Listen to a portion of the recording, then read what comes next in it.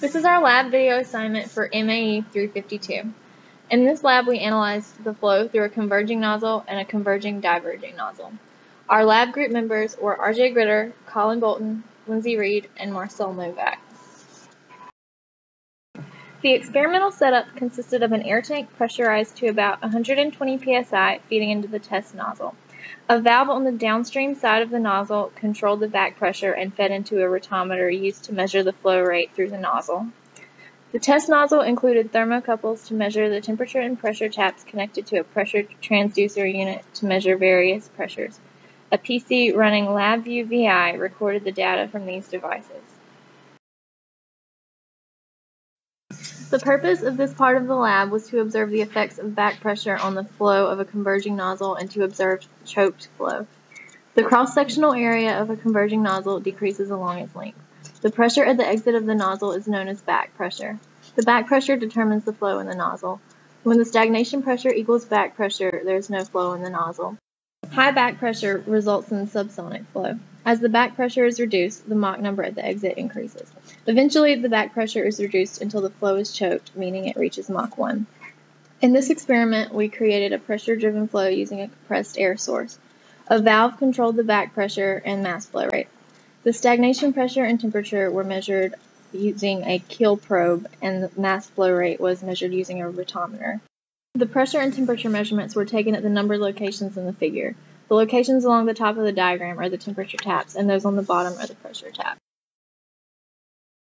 The above plot shows P over P naught plotted versus the distance along the nozzle.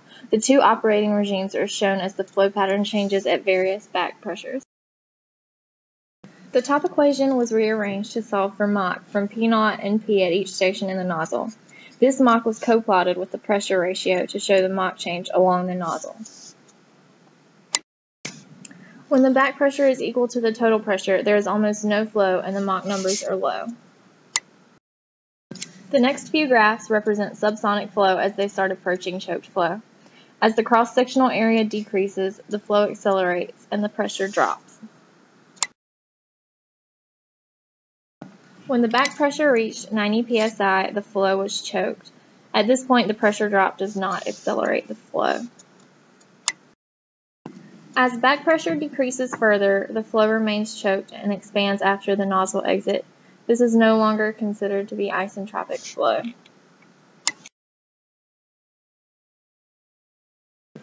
As predicted, in the choked flow condition, the Mach values have not changed significantly, and the rheometer reading remains approximately the same.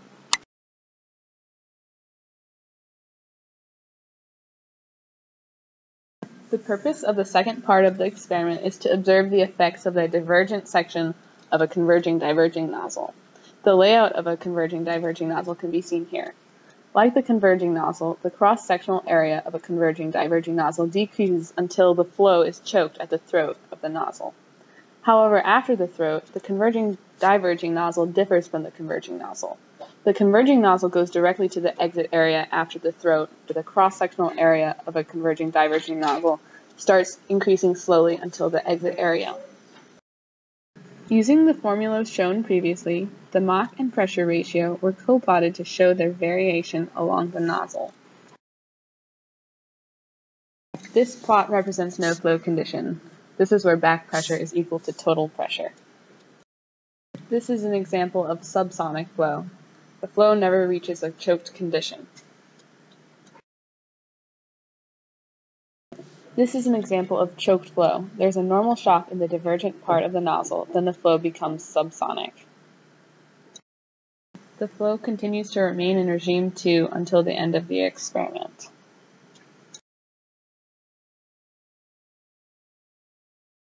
As you can see, as the back pressure has been decreased in the choked condition, the flow rate has remained the same and the Mach values have not changed significantly. To summarize these experiments, the flow through the converging nozzle became choked when the back pressure was about 70 psi. The flow through the converging-diverging nozzle was choked around 90 psi. The flows remained in regimes 1 and 2 for both types of nozzles throughout the experiment. This concludes our video for Labs 3 and 4. Thanks for watching.